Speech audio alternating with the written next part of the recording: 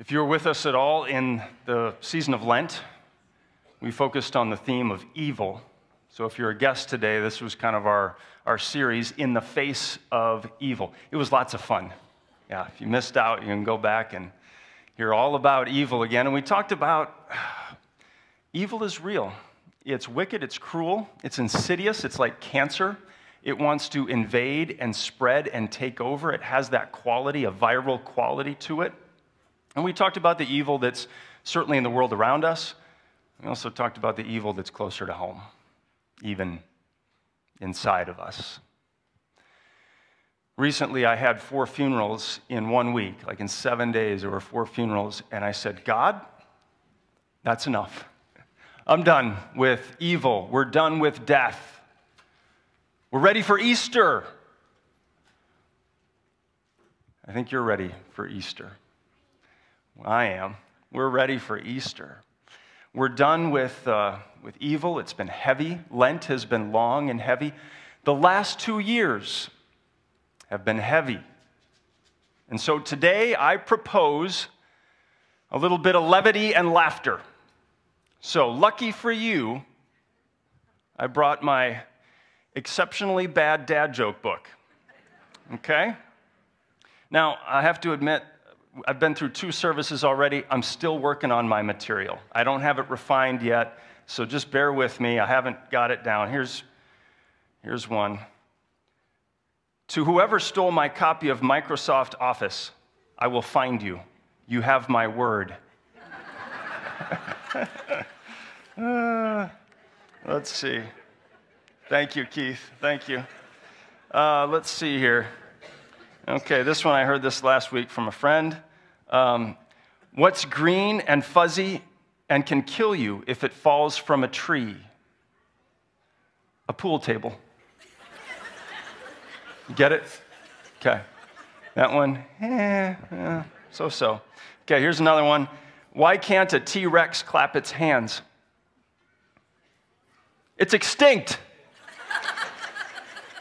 Okay. Maybe a C-. All right, let's see. I got deep tracks. Where am I going here? All right. Okay, just give me a moment. I'm working. No, not that one. That's not a good one. Oh, doctor, I've broken my arm in several places. The doctor says, well, don't go to those places. Okay. All right, a little better. Oh, where's that one? Oh, last night my wife and I watched 3 movies back to back. Luckily, I was the one facing the TV. All right. My kids are just like, all right, my material doesn't go very far with them. Thank you for bearing with me a little bit. Why are we here today? What's the big deal? Well, I want to propose that something kind of funny happened a couple millennia ago on this day. I want to propose that the resurrection is a little bit humorous, and the account has some levity to it, as we have it recorded. First of all, women show up at the tomb. There's no body in the grave. It's empty. So they go to the disciples. They rush in. They tell them. And then the disciples, like they're in shock. They can't believe it. And then we get this in Luke 24. It says that these words seem to them like an idle tale. An idle tale. Are you serious? Is this a joke? Are you joking? Who are the first witnesses of the resurrection? Who showed up first? It was the women, which shouldn't be funny, but in the first century, women were sort of second class. It was a male-dominated society.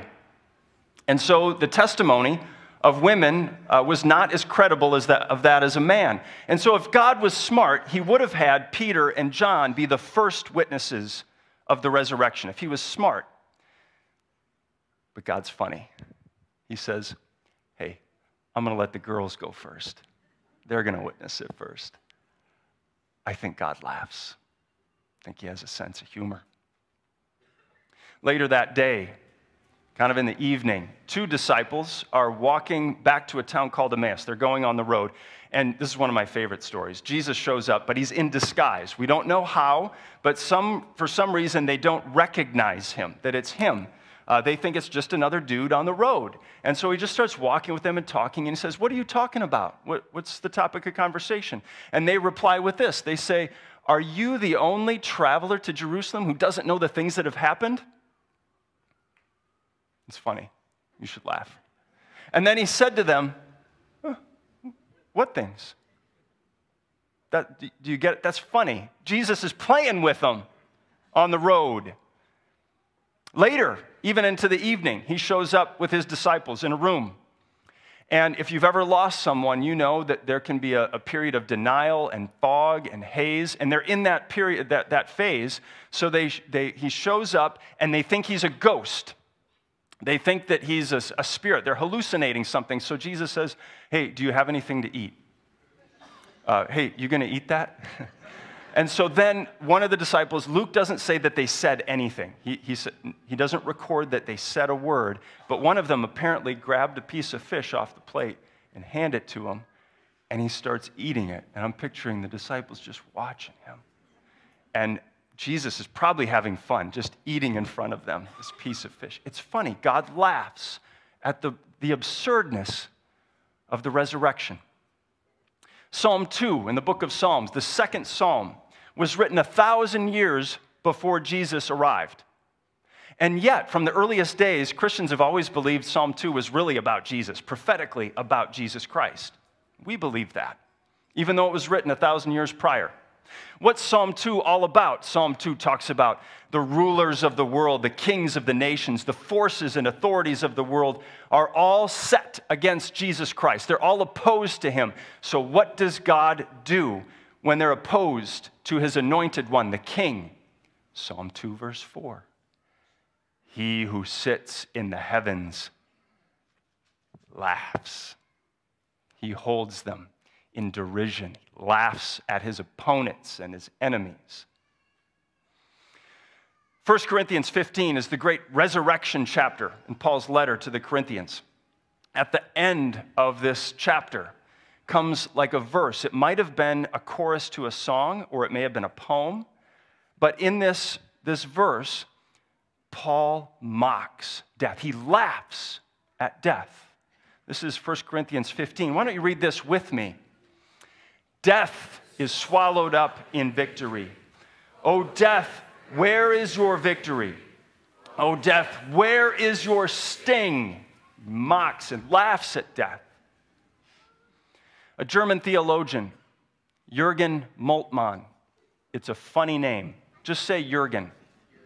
Okay? And if you're expecting a child that's going to be a boy, name it Jürgen. Every time you say his name, you'll laugh. Jürgen Moltmann, a German theologian. Thanks to Pastor Paul for sharing this with me this week. He says, Easter is the beginning of the laughter of the redeemed. Since the earliest times, Easter hymns have celebrated the victory of life by laughing at death, by mocking at hell, and by making the lords of this world absurd. Because it seemed like hell won, that Jesus was dead. He was a corpse in a grave. God lost. So isn't it just God's way to respond in the most ridiculous, wildest, most absurd, even funny manner? The corpse was in the grave. All of a sudden, in the grave, his lungs start to fill with air again, start to absorb oxygen. Heart starts beating again, pumping blood, red blood cells, sticking to oxygen molecules, circulating them throughout the body. Jesus peeled off the grave cloths, the burial cloths. And then he sat up. He sat up. A dead man sat up. And then he stood up and walked out of the grave, alive. What does this mean? Why is this important? It means that you can say, death, you have no power over my God. Death, you have no power over me. Jesus wins. God gets the last laugh. Laughter is a protest against evil. Laughter means that God's grace is greater than our sin. Laughter means that I am not anxious for this world. Laughter means that I will not fear death. It's the laughter of the redeemed. And today, you're allowed to laugh.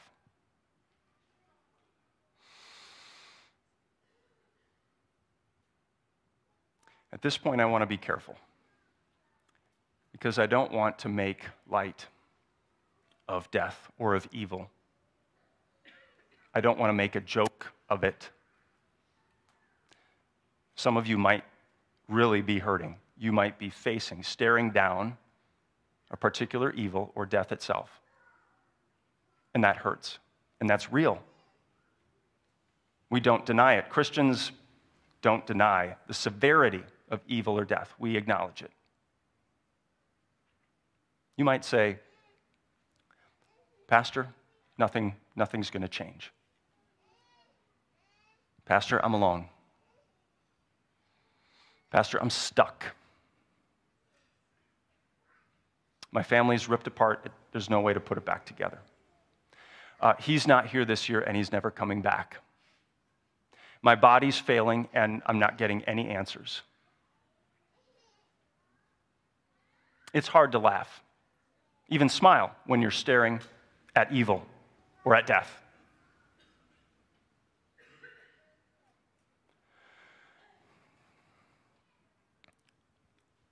The death of a child is a particular cruelty and evil.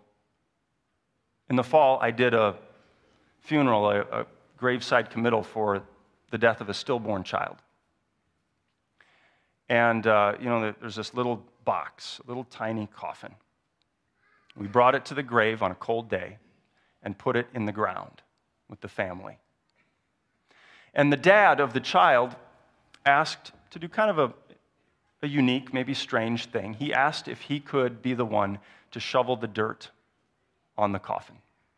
And so we arranged it with the cemetery, and it came time for that to happen, and he picked up the shovel and started shoveling the dirt on, and everybody's crying.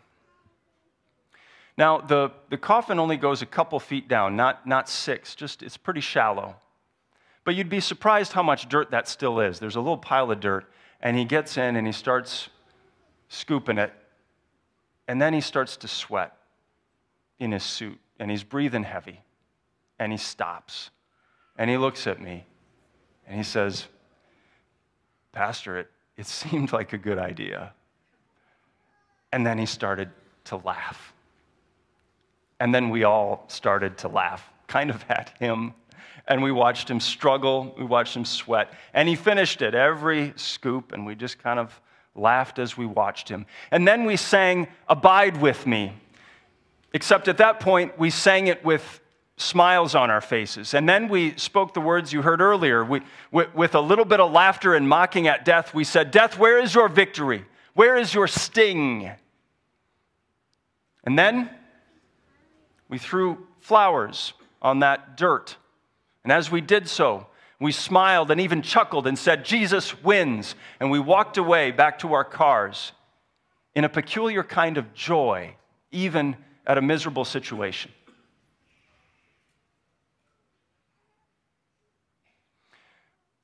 You might be tired, weary, worn, bruised, battered.